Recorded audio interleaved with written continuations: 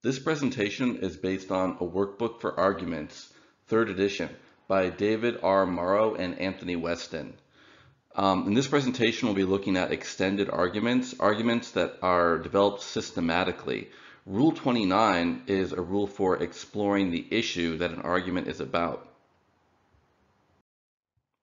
An issue is a question that is relatively interesting or important and about which there can be reasonable disagreement.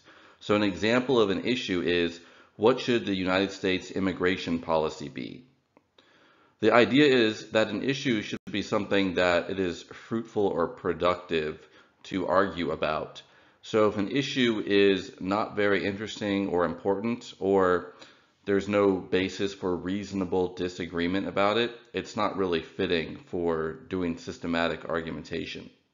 We can make a distinction between two main types of issues, practical and theoretical.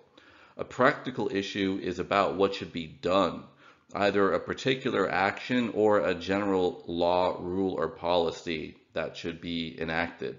A theoretical issue does not relate directly to action, but is more just about what we should believe about the way the world is. You could look at practical issues as a proper subset of theoretical issues because they do involve beliefs about what we should do. But still, there's an important and useful distinction between issues about belief and issues about action. So when we're looking into an issue, we want to clarify it.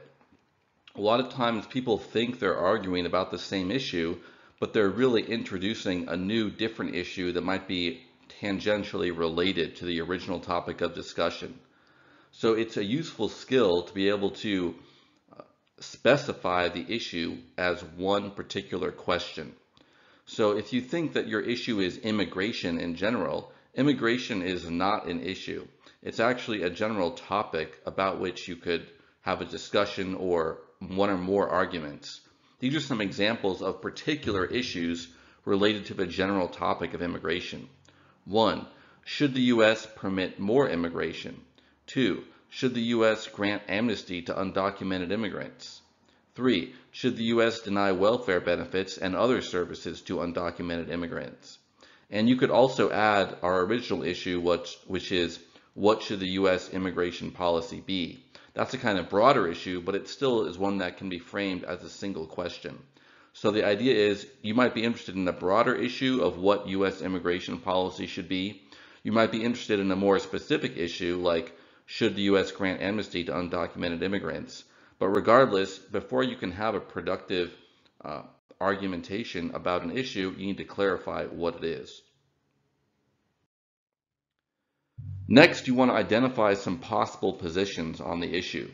This is a useful skill for developing your own arguments. Before you develop your argument and your position on an issue, it can be good to systematically explore the issue. So think of all the main or important positions that people could have on the issue. A position is going to be an answer to the question. So the issue is a question. The position, you should be able to state it as a single statement that answers the issue. Two general tips are to focus on positions that are worth considering because either they're plausible or they're popular or maybe both.